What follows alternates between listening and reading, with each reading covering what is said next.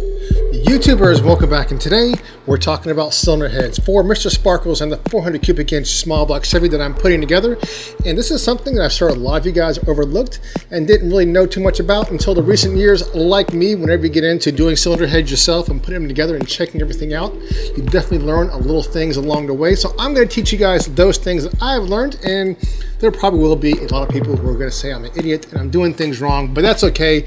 They don't have any YouTube videos most of the time, and if you had a YouTube video and you called me idiot and you had a bunch of stuff you did on dynos and all that, then you have the authority to call me an idiot because you probably know a lot more than me.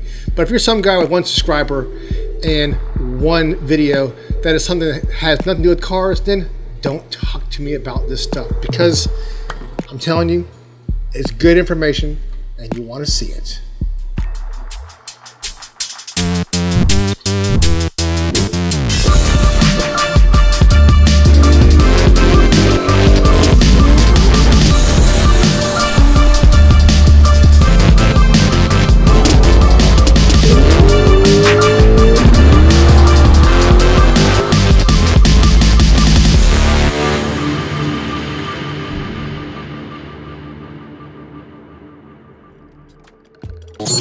Very important to be fueled up, to be creative.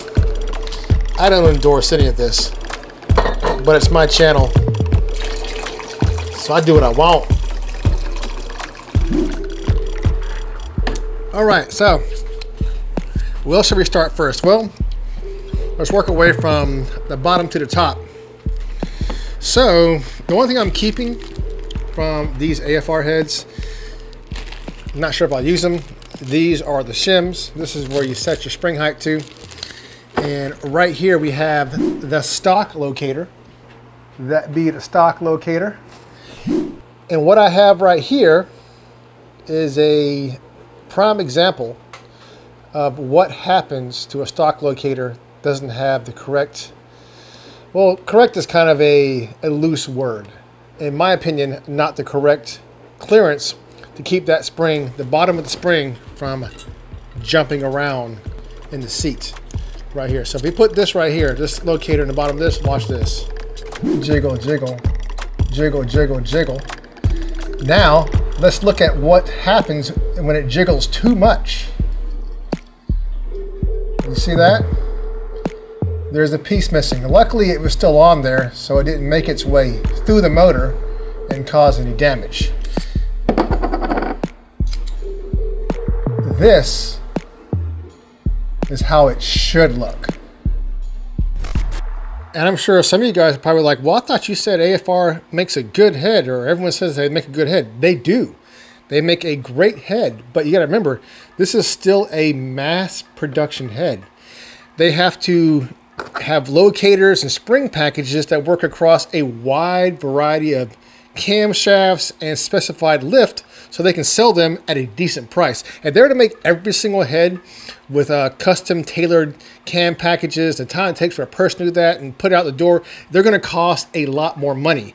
I mean, there's no doubt the AFR has some of the best shaped combustion chambers and intake ports out of any head in there for, you know, standard small block Chevy stuff. They just make great power and they work, but they got to make money, so they got to have, you know, components that they can use across a wide variety of parts, from the small block Chevy, small block Ford, LS, all that stuff. So they make something that they can buy a lot of and work across a lot of platforms. And I'm not saying that this guy right here with the broken locator is going to happen to all their heads. It just happened to me, and I'm just using this as an example of what you want to look for and why I am going with a different locator and retainer package. So let's talk about that next.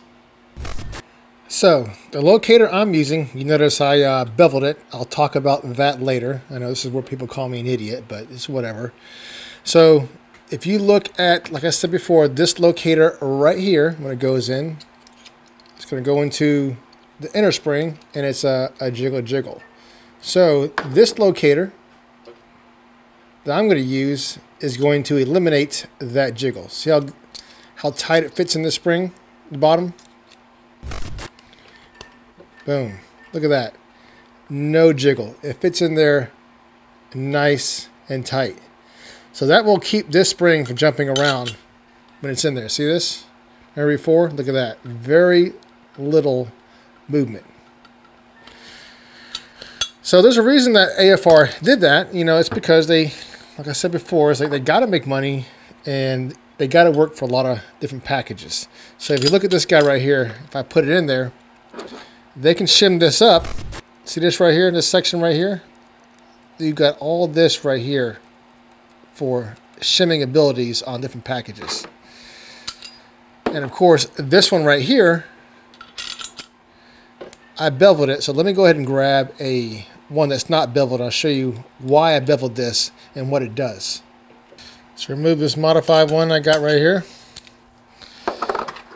This is the one how it came from comp. But if you notice, your seal around your valve stem goes down to this mark right here. So like, oh, well, it goes down there. What's that? Now, if I were to take the shims that came stock with this head that gave this spring 700 lift, I am now at the extent that I can shim that spring. See this right here? If I were to go up any more, that means it would be bringing this seal up farther off the guide. I don't want that because in the past I have brought these seals up trying to spring shim packages, and this seal has made its way off the guide and got munched up by the spring, and then it goes through the motor. So, you know, you can get away with that a lot, just like AFR says you can get away with these. But I'm the guy who always has these issues. I don't have that good luck like some people, which is why I am doing this to the new locators. So if I want to shim it up more than stock, what AFR has it, I can throw a boatload of them on there. And then throw the locator on there and be able to, boom, put this down in there and have clearance for this guy to go all the way down. So that's why I am taking these guys right here and beveling them so I can shim them as much as I want, because I don't need a 700 lift cam for the street. And the closer you can put this spring to bind on a smaller cam, the more valve control you will have. All right, so going to the springs, and basically this, I'm using the exact same spring. This is made by Trick Flow. A couple numbers are shifted around, but when I measured the springs, they're pretty much the exact same spring. And your spring packages are going to be based off of whatever your cam is and whatever your needs are you want to rev to. So we won't get into that too much because there is a lot of variables that go into that. But there's one thing when it comes to retainers. Now, the retainer that comp had, sorry, the retainer that AFR had, I should just stop, shouldn't I? The retainer that AFR had was fine. I mean, I didn't see anything that was really a big deal about it. It had, you know, good control on the top, so we're not going to worry about that.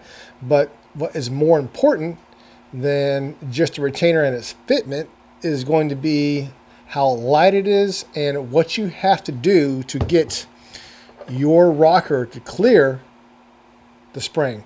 And when I say springs, this section right here, as this gets larger right here, it eats into the section of your rocker if you're running a stud mount rocker like I am, and not shaft mount rockers, which are more expensive, which go into a whole nother level.